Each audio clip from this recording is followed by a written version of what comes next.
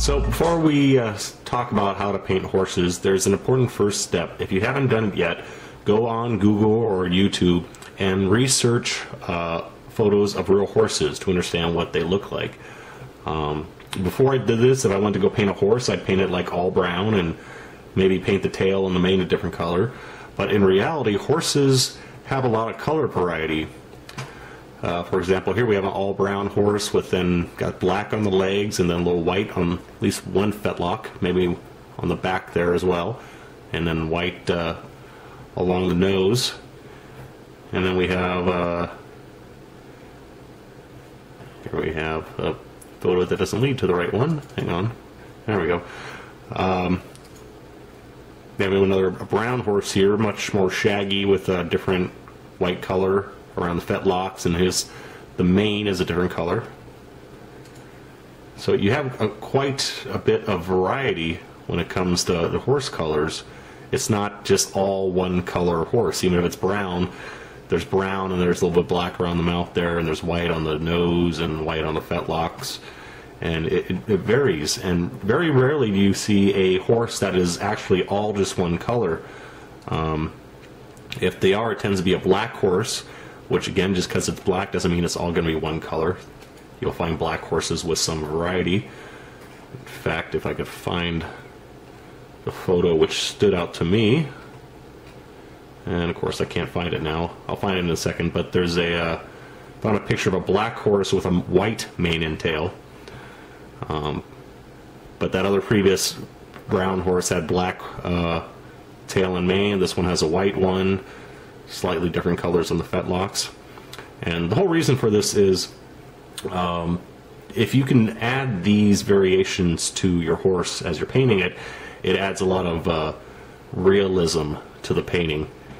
And so just go through Google or what have you, check out photos of horses, find a nice color scheme that you like, and try to copy it, because those small details really add to the final results. It looks a lot more realistic and a lot better than if you're just painting your horse all one color.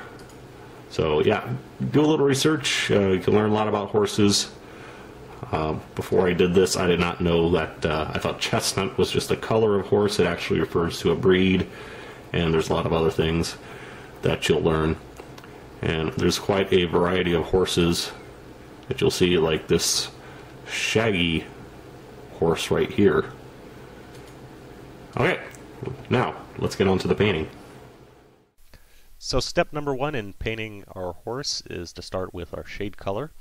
In this case, I'm painting a roughly blonde color horse, so I'm starting with some Vallejo model color English uniform. And you don't want your shade color to be too dark, because as I've talked about before, contrast, it's really important in painting. However, on a horse, it's not really rippling with muscles. Horses are more sleek. If you're painting like a real ripped barbarian, yeah, you can put a lot of contrast in the muscles for definition. But for horses, you don't want ripped horses. It looks very, very creepy. So you want to tone back the contrast just a little bit. So as I said, English uniform, going all over the horse to cover up our primer. Doing this in 2 coats, and also covering up the tail and the mane, just because I have the color out and they're going to be painted a lighter color anyway, so saving a step and lightening those areas up while I'm painting the rest of the horse. So here's where things get a little bit tricky. A lot of people have problems painting horses because they're so smooth and round, and painting smooth, large, round, or flat areas is very difficult because you can't really wash them, you can't dry brush them, you need to layer them, and it takes a lot of very thin layers. And what I'm using here is a method that I've adapted from larger scale figures, and that is painting the hair texture of the horse onto the figure using very thick paint. So what I have here is Vallejo model color gold brown, and it's virtually straight out of the bottle. The brush is just dampened slightly. You don't want to thin it too much because you need to have control of the paint. And I'm just going down in an up and down motion to try to recreate the hair of the horse. So again, if you looked at your horse photos, hopefully you have an idea of what direction the hair goes on a horse, so you can, well, I don't want to say easily recreate it, but roughly get the hair going in the proper direction. Usually, you know, it's kind of parts like the part on the top of your head. So starting from the top of the horse in the center, hair mainly goes straight down. You do want to sort of contour it around the muscles, have it going back direction slightly at a slight angle. The area around the neck would be a bit more painted forward, as you'll see a little bit later on. But this is going virtually everywhere. I am not painting it inside any areas where I want shade, so if you see it's kind of going just on top of the legs, not in the areas in between where the leg meets the stomach, areas where there should be a bit of shadow. And as I said, I've modified this from larger scale figures where this technique works a lot better because it's a larger scale. To do this realistically on this scale, you would need an extremely fine brush. However, the modified version you'll see coming up in just a second. So now the texture's all done, the horse is looking a bit stark, so we need to soften this look. And we're going to do that by taking our same golden brown color again. This time it's thinned. It's thinned quite a bit, and we're layering it on over the hair. And so this is going to soften the look without covering it up entirely. And this is going to go over about 3 to 4 times, depending on just where I think it needs it and how I think it needs it. And the areas where it was kind of hard to paint the hair texture, like around the legs, a bit more concentrated in those areas to bring those up to the proper base coat color. And some of the shadow areas that I think need a bit of work, also adding this into in those areas. So because of the golden brown that's already on the texture areas, if we apply this transparent color over those areas at the same time as the shadow areas that do not have the textured golden brown, the areas that do, of course, will be naturally lighter because they have a lighter color underneath them, if that makes sense, I hope. And here we are towards the end of this process. After about 3 or 4 layers, the hair texture is looking much less stark, but it is still showing through. Obviously, you don't want to cover up the entire effect that we're trying to achieve here. We're just looking to soften it. And once this is done to a satisfying level, we can move on to the highlights. So we're going to highlight twice, each time by mixing a little bit more model color beige into the golden brown color that we used previously. And this layer is thinned a bit more than the base coat or the first golden brown layer, but it's still not thinned to the same level you would if we were doing just a standard transparent layering technique. And again, recreating the hair texture, this time only going on areas where we would expect the horse to have a bit of highlights.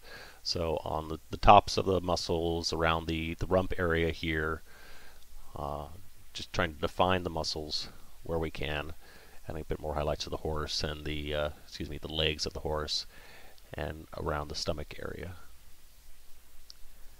And this will really help define the the muscles, especially around the front legs of the area and the chest, which right now is a bit hard to pick out.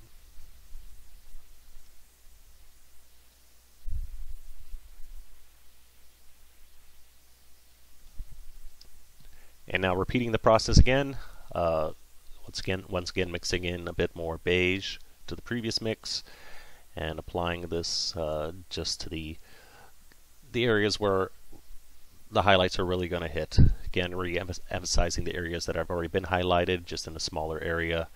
So once again, tip tops of the muscles, around the flank, around the legs, a little bit around the top of the rump area, and just repeating the process essentially, just in a smaller area. Now I did mention if you wish, you after each of these layers you can go back with the transparent layer to soften the look if you want. I haven't found the need to do that yet, but depending on what colors you use and how your results are, you can do that if you wish. If your figure's looking a bit too, the hair texture's looking a bit too stark, you can go ahead and do that. However, I was satisfied with what I had, so I didn't bother.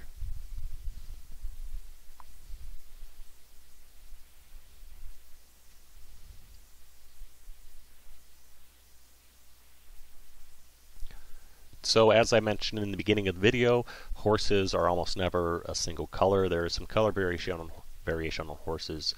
So what I'm doing now is adding some white to the leg and fetlock areas. And fetlock is sort of like the ankle of the horse. Starting off with some Vallejo game color bone. And this is very thin because at this point I'm just kind of seeing exactly where I want to apply the white eventually. And so keeping it thin so I can just kind of work my way up the leg until I'm happy with where the white is going to be placed. And then once I'm happy with that, I'll go back over it with a thicker layer of bone to emphasize the area, and then finally mix in a bit of white to bring it up to the white color that I want.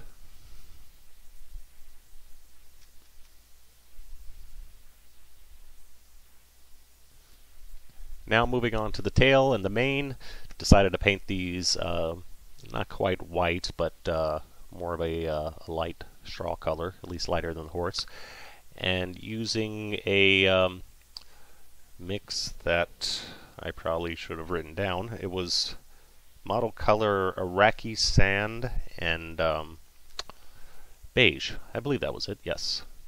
So this is very simple, just going over the mane and the tail. Had to do this in 2 coats, didn't quite cover in the first one. And then going back by adding highlights by adding some white to the mixture and doing about 2 layers of highlights, I believe.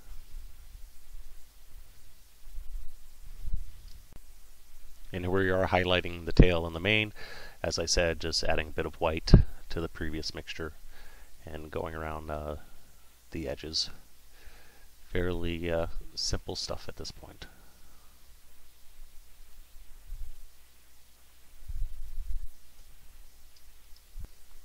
Off camera, I did go back and add a sepia wash to the tail and the mane because I thought I needed a bit more contrast. However, at this point, we're moving on to the hooves.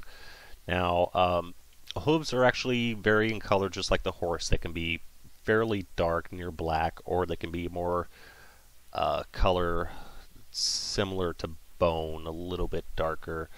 But again, do those research, look at those research photos and figure out what color you want. I thought that if the fetlock was white, the hoof tends to be a lighter color, which I see some evidence of that, but doesn't seem to be 100% accurate. So you have some variety on how you want to paint hoofs. I'm painting these hoofs in an up and down textured motion, just like I did on the hair. Actually, I do not think this is realistically correct. However, since I did all the hair, the texture for the hair, I wanted to keep that going with the hooves. And also painting up and down means that you can leave some of the area, the color from the horse, in this case the white fetlock, kind of seeping down onto the hoof area, which adds a touch of realism. So the colors I'm using for the hoofs here are Panzer Ace's Dark Mud, and then using a bit of khaki, I believe, and then mixing some bone into that. And the other thing about hooves are roughly, I best can describe them as hollow. So if you can see the underside of the hoof, you want to paint that a circle inside of it, paint it black or a dark brown at least. Also, if you need to paint horseshoes onto a horse, this particular horse does not have one. However, if you want to paint them realistically, please do not paint them steel color. Horseshoes were made out of iron. They are, you can paint them basically a very dark gray if you want to be accurate or at least realistic. You can mix in maybe, or take a gunmetal color and mix a heck of a lot of black paint in with it. But please do not paint them silver because it looks ridiculous and horrible. Unless, of course, that fits into your paint scheme. I have painted horse hooves gold before because I wanted to carry the color scheme of the rider onto the horse. But yeah, if you're going for realism, please, very dark, very black, or very dark gray horseshoes. When it comes to painting a horse's eyes, you could paint the entire area black and it would be completely accurate because you really can't see the whites of a horse's eyes unless they're very they're frightened or something. So if you can hand paint them all black, however that looks a bit creepy, I find. So paint the eyes black and then just in the rear corners, once that's dry, paint just a tiny spot of white. So it makes them look fairly accurate. As I said, you can see the white of an eye of a horse when it is frightened or something's happening, which could be accurate for a war setting. However, just don't paint them like human eyes because they'll look really, really creepy. So one of the last areas to paint is around the mouth and the nose area of the horse. Now again, as through my research I learned something. For the most part, it seems that if there is, the horses tend to be black around this area. However, if there's any white, like from the top of the head, that goes down to the nose, wherever that white touches, it tends to be pink around that around those areas. So you could actually have a mix of black around the mouth, then pink, just a little bit of pink if the white stripe goes down far enough. In this particular figure, I decided to paint the whole area pink because I do have quite a bit of white around the muzzle. And when I say pink, actually, I'm talking about a flesh color. In this case, I am using the same colors I use for human flesh, which is Panzer Ace's medium flesh tone mixed with a bit of the highlight flesh tone, and that's applied thinly around the mouth area. And at this point, I'm just going back with some white and bone to clean up the area around the snout. And so that's pretty much done. Just a couple washes here and there, like in the nose area around the mouth, to clean it up, and we can call this figure done. And there we go. We got 3 horses all done, going backwards on the merry-go-round. We can see the blonde horse here. These are not completely painted yet because I'm still painting the riders and I don't know exactly what colors I want to use on those yet. So the saddles and the reins have not been painted yet, as well they haven't been varnished. So you can see some scratches around the belly of the horse where the riders go. So we have 3 horses, 3 different colors here. You can see the hair texture on the blonde horse is much more pronounced than the other 2. As I said, I've just adapted this from larger scale figures, and so I'm still kind of playing around with the technique to see which one, how much texture to use and which one looks best. So, but I do like that it's adding texture to an otherwise very smooth, plain model, and even though it's not in scale accurate, I just like it because it makes the horse a bit more interesting, and I hope that you find this an easier painting method than if you were to use just layering, because I know layering is hard to learn. But that's it. Hope this helps. Thanks for watching.